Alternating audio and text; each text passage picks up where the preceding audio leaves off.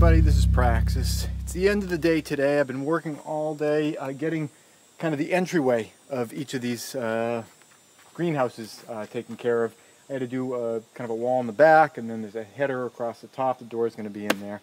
The other side went really smoothly. I'm still kind of doing them in tandem, but I did the other side, all the boards over there, and then I was working over here, and I started to notice that some of the measurements weren't really lining up on either side.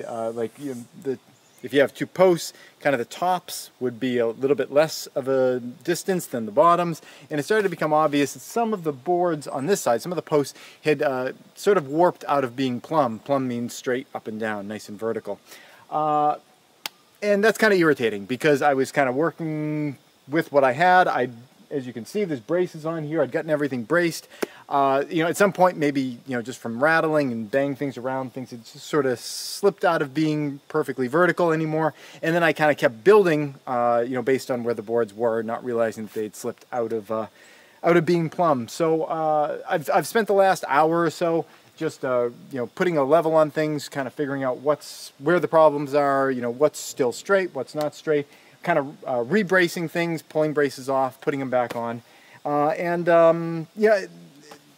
know, for me anyway, that feeling of kind of really realizing you screwed up and having to kind of undo some stuff and redo some stuff, it's kind of draining. And at this point, I could put in some more time, but I'm just feeling a little burned out by it. So what I want to talk about today is the idea of, if you get into a situation where you find something's kind of frustrating to you and you don't feel like you're going to do your top-notch work on it just because you're aggravated by it, or you don't like the fact that you got to redo it or whatever, sometimes it's a good idea to either, if it is the end of the day, maybe break and just sleep on it overnight, come back fresh in the morning. That's what I'm going to do. Or if it happens in the middle of the day, maybe jump off to something else.